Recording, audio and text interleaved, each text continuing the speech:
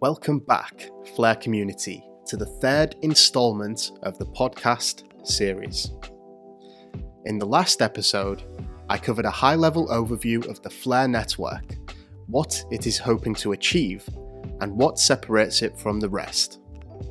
In this episode, we will be covering one of the core components of the Flare network, the Flare Time Series Oracle, or FTSO as it's commonly known.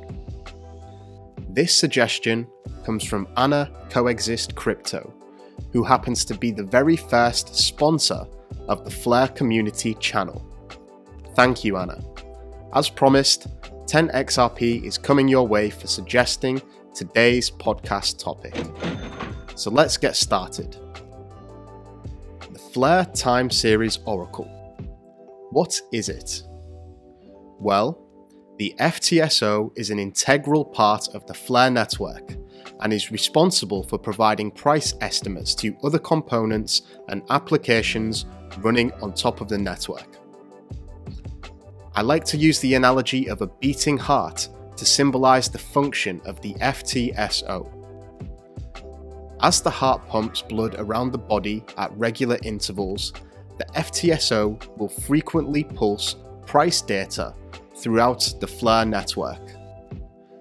It's important to get accurate prices for various integrated assets so that the Flare network can function correctly. An example of why the price of various assets is important is during the F asset minting process. As we know, to mint F assets on the Flare network, collateral has to be provided in Spark by agents at the ratio of 2.5 times the value of the originating asset. For example, if we wanted to mint FXRP on the Flare network and each XRP was valued at $1, agents would have to provide $2.5 worth of Spark tokens to collateralize the F asset, allowing it to be minted in a trustless and risk-free manner. It is essential to get accurate price data for this reason, not just for the integrated F assets, but also for the Spark token itself. So that's great. We know why these price feeds are so important, and we know that the Flare Time Series Oracle provides these prices. But we don't necessarily know how. Let me tell you, it's magical. In order to get accurate price data, we cannot just rely on a single source, for example, CoinMarketCap. That would render the estimate centralized, as it relies on a single entity. What would happen if CoinMarketCap becomes unavailable, for example? The Flare network would halt, and we don't want that. So what's the logical solution? That's right, add more sources. How about collecting price estimates from several exchanges, and why not aggregate the data to create an average too? But wait, there's more.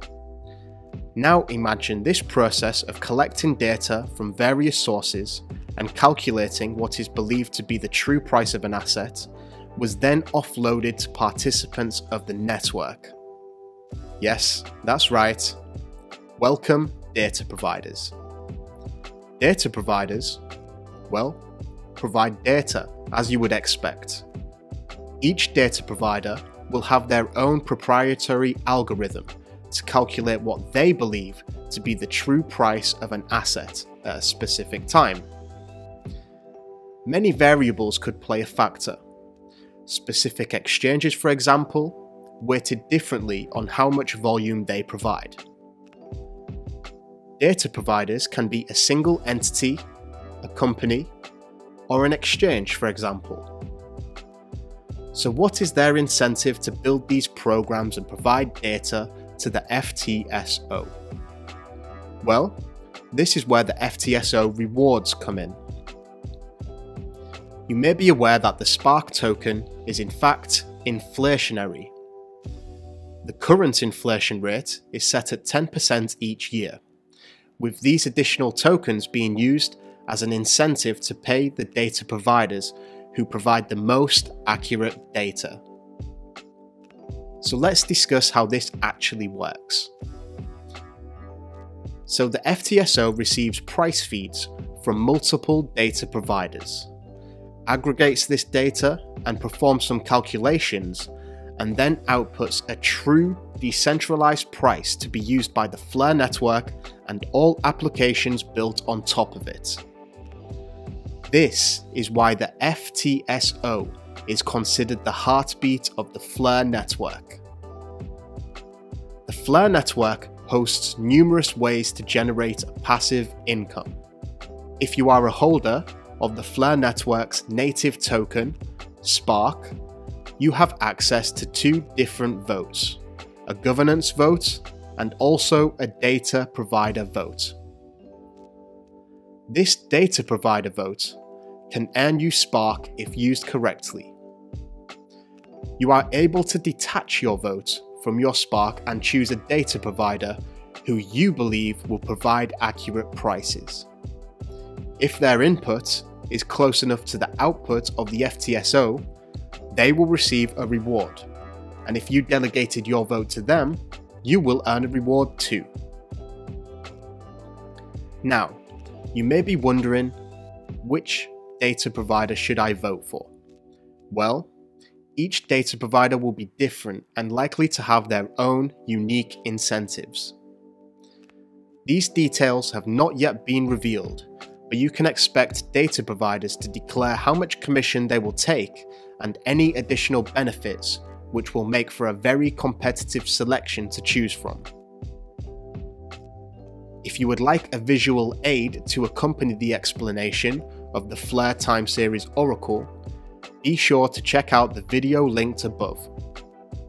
Finally, I would like to remind you that if you comment below with a topic you would like to see in the next episode and I pick the comment, I will send you 10 XRP, and that's with every podcast episode.